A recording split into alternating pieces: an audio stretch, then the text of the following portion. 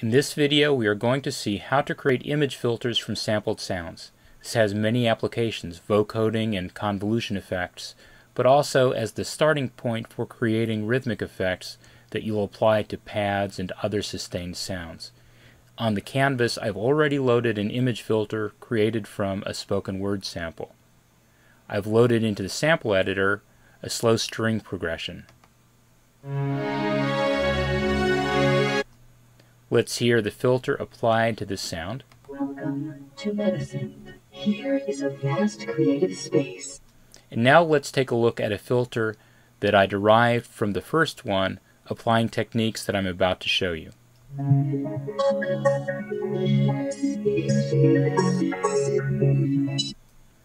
now let's hear these two filters applied to an acoustic guitar sample.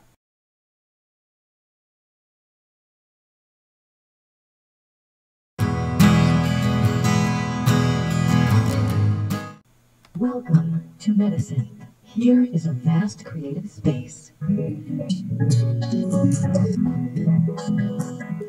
Alright, let's take a look and see how these filters were created. Okay, we start by opening up the sound that we're going to use as the filter, which is the MetaSynth speech sound. Welcome to MetaSynth.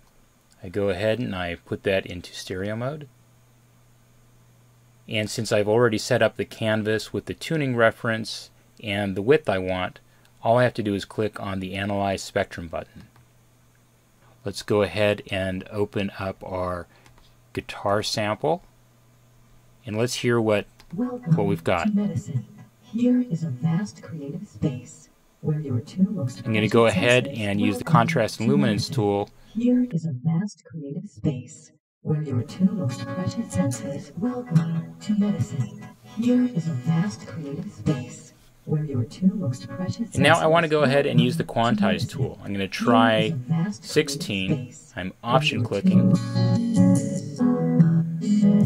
Yeah, that's a little bit more than I want. So I'm going to go ahead and enter 8. And again, I option click on Quantize. Okay, I like that. I'm going to set offset to wraparound. I'm going to drag to select part of the canvas. And now I'm just going to drag to the right to offset that portion of the canvas.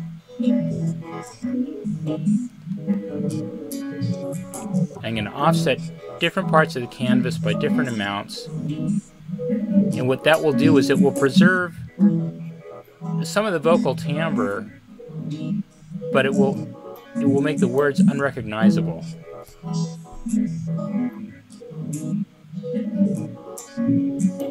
Now I want to add some stereo characteristics, so I'm going to go ahead and edit just the left channel, and I'm going to click on the attack tool, which will sharpen the attacks there. Now I want to go ahead and edit the right channel, set the grid filter to 32, add a little bit of right channel echo,